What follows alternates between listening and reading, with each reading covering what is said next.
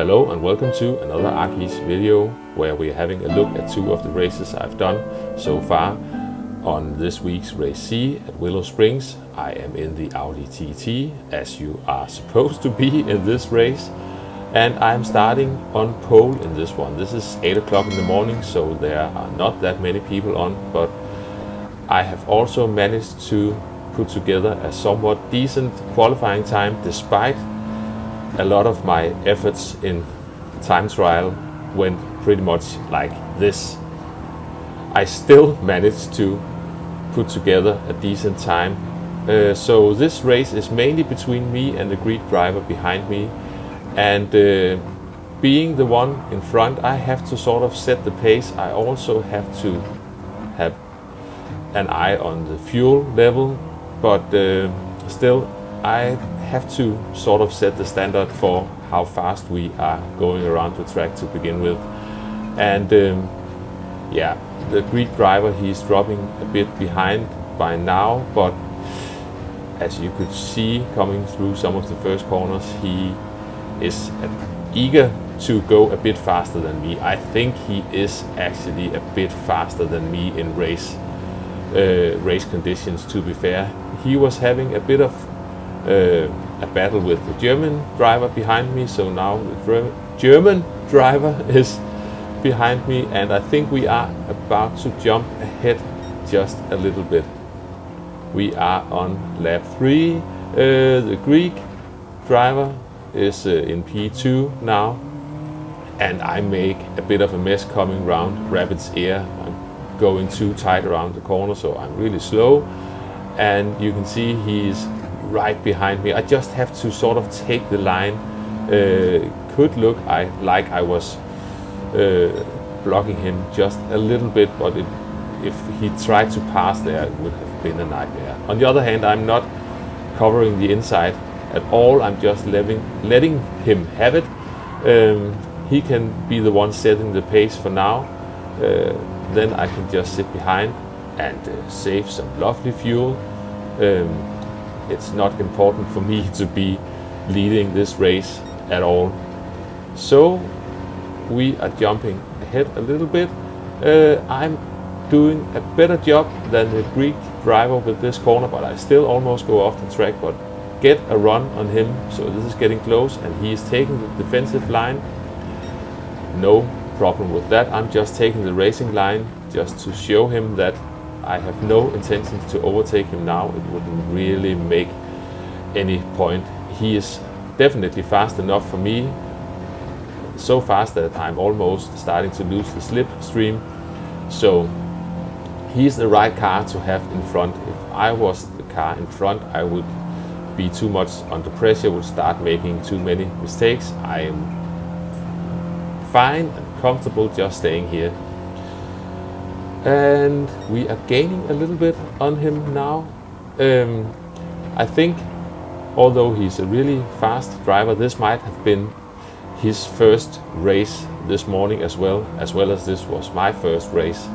So sometimes he's running away and then I catch back up. So dare I say it, maybe I'm just a tiny bit more consistent than him at the moment. I don't know. But anyway, we are jumping ahead quite a bit now. All the way to lap 11, the end of lap 11. But now I'm catching him back up again. He also has to fuel save a little bit. Maybe he has had an eye on his fuel, so he's going a bit slower now. Either way, I am right behind him now. And let's see if we can still apply some pressure on him. He's going a bit wide through this long corner. I know you have to be slightly wide at the middle of the corner so you get a good run out, but yeah. Anyway, and now I'm getting really close. He's defending this corner again. I'm just getting in behind. I'm still not really interested. But if I can make him a little bit nervous, that would be just fine. I think we are about to go into the pits. I think we are both making a bit of a mess of the corner, so we are taking the alternative line into the pits, and let's just get on those hard tires and complete the race. Just have to do this final lap, and we still got a healthy gap behind us, no issues whatsoever. Now have to be careful. We are coming off the mediums, we are on the hard tires, and they are cold. I can already feel it coming around this corner. But on the other hand, I think I am fairly okay with the fuel, so I can go for it. And this is where it gets a bit interesting. I am applying the pressure on my Greek friend ahead. He has to be careful on those hard tires, especially this tricky corner. But unfortunately for him, he dips a tire on the sand and leaves the track in spectacular fashion. So I am taking the win in this first one, and we quickly move ahead to the last race in this video. This was not the race immediately after, but the race after that. So this is 9 o'clock. We've got some more people coming on, got some faster guys, some A+ drivers ahead of me, and still got the Greek driver from the previous race behind me. And I know already that P1 is on the medium tires, but P2 is starting on the hard tires, so his strategy is to pit after lap 1. So he is a bit slow coming through some of these corners. I was already aware that he was doing this strategy, but I didn't feel like that was a strategy for me, so I just have to be a bit patient for the first lap, and then he will go into the pits. I wouldn't be able to make a move on him anyway. I think he is plenty fast for me, even on the hard tire. So as expected, he is going into the pits, and we've got the German driver. He's quite a bit ahead of us at the moment, and I've got the Greek driver behind me. Ooh, I made a terrible mistake. I'm running off the track, so that was an easy position for the Greek driver, and I am in P3 and have to catch up to the guys ahead. Unfortunately for me, on lap 5, I sort of do exactly the same mistake, not as severe as the first time, but now I've got Daf behind me. A familiar face from a lot of my Race A videos, and I know he's a driver I can trust, but I also spotted him in the previous race, the one not in this video, that he is doing a different strategy. He's starting further back and he's just pushing all he can, and then he has to pit for both fuel and tires. So if he gets close to me at some point, then I'll just let him go, because we are doing two different things. So no point in keeping him kept up. Now you saw the Greek driver ahead, he made a mistake, almost went into the pits by accident, but he got back on the track, so we are gaining on him quickly, and finishing lap 6, we are getting really close, and Dab is getting really close behind me. I'm just leaving the door wide open, staying in the slipstream. If he wants it, he can have it. I brake early so he can get past without any of us losing too much speed. Definitely the best way to do it, no fighting whatsoever. I'm not interested in fighting in this race, in this combo at all. It's not about fighting, it's all about picking your strategy and just stick with it the best you can. My hope is that maybe the Greek driver will defend his position a bit and keep up Dav. I could be lucky that that would be the case, but anyway, it seemed like they were both just ending up getting a bit away from me, so we are skipping ahead in the race. Really far ahead in the race. We are finishing lap 12 as expected.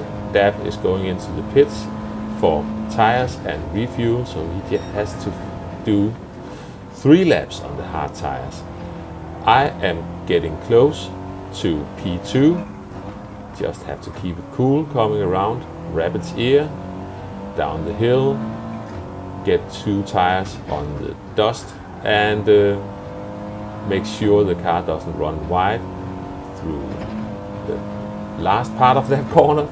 And it seems like P2 is having to fuel save now. He's suddenly going a lot slower, so I am gaining on him quickly. That's the thing, you just have to trust what you're doing yourself. Of course, trying to avoid doing mistakes, but when it comes to which pace you're going at, just stick with what feels right for you and then see what that brings. We've got the Italian driver from the start of the race who pitted on lap 1. He is back, and he might get around the Greek driver, I'm not sure. And once again, we are on the hard tires now, so we don't have the same grip as the Italian, and I think he gets a move done.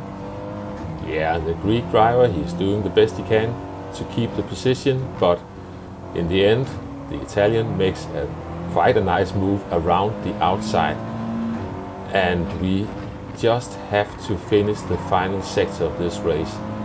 Coming up the hill, and now it's just flat out towards the final corner.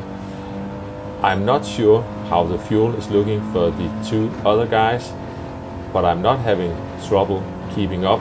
I think I am okay. But now we are about to witness a quite spectacular ending of this race, and I have to speed up my commentary to just keep up. I see a gap opening on the inside, but the Greek driver is moving because the Italian driver runs out of fuel, and I have to swerve to the right, and I somehow managed to finish the race in P3. Let's have a look at that again. And sure enough, the Italian driver is running out of fuel, and we just have to avoid him in spectacular fashion. And yeah, that was a fun one. And that's all from me for now. So thanks for watching, and I'll catch you next time. Bye bye.